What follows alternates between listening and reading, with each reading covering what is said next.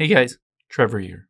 And in this video, I'm going to show you how to check notifications on Instagram. It's pretty quick and easy, so let's jump right in. Now, the first way to check it is on your phone itself. You can always swipe down from the top left and see if you have any notifications. You can swipe up here. You'll see I have no older notifications. But if you did have one from Instagram, it should be right there if it was a recent notification.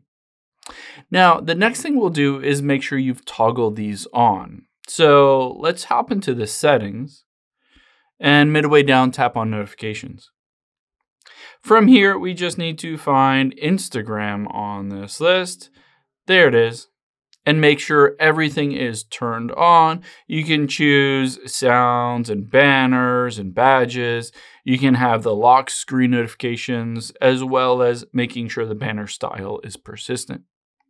Now that we've turned on all of these, we should get those notifications to our phone itself. However, you can also just open up Instagram to see them. So let's tap on Instagram, and you can tap on the little heart at the top right. It will show all your notifications for the last 7 days, people who tagged you, commented, started following you, people who you might know, anything like that. Now, if you don't find that you're getting the notifications that you want, you can also edit them on the app. So let's tap the profile at the bottom right, and then the 3 lines at the top right. You can see again, midway down is notifications. Tap on that.